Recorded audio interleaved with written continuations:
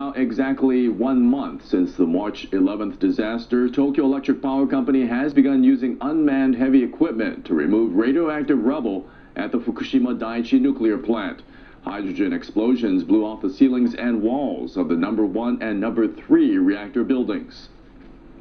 The debris is emitting hundreds of millisieverts of radiation per hour in some places, hindering the restoration work.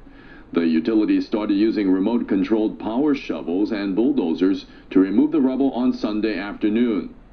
A lead-covered mobile operating room will be used for places that cannot be reached by radio waves.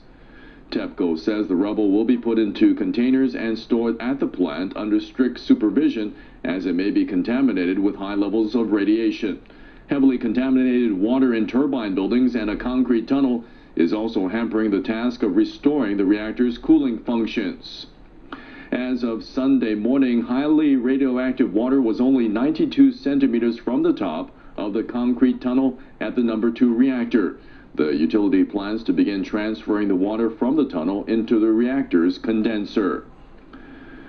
Demonstrators staged a rally in Tokyo on Sunday to call for the closure of all nuclear power plants in Japan.